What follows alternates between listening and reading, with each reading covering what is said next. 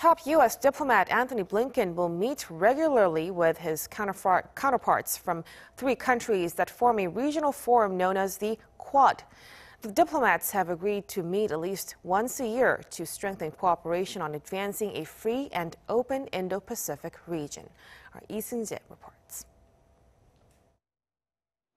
According to the U.S. State Department on Thursday, U.S. Secretary of State Antony Blinken has agreed to take part regularly in meetings with his counterparts from 3 other countries that form a regional forum known as the Quad.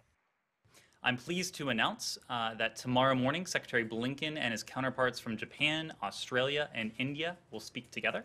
The Quad, as it's known, and this discussion with the Quad foreign ministers is critical to advancing our shared goals of a free and open Indo-Pacific and rising to the defining challenges of our time, including coordinating our efforts on COVID-19 response, as well as climate change.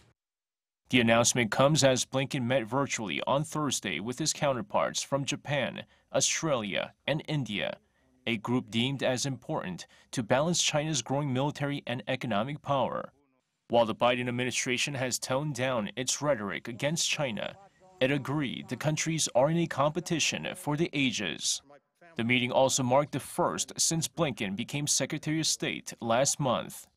The U.S. State Department also announced Thursday that Blinken will also participate in a virtual meeting with his counterparts from France, Germany, and the UK, also known as E3, to discuss shared goals and challenges.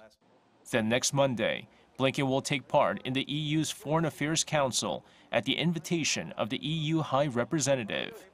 Washington hopes to demonstrate the U.S. commitment to repair, revitalize, and share the level of ambition in the U.S.-EU relationship and with other EU member states. Seung-jae, Arirang News.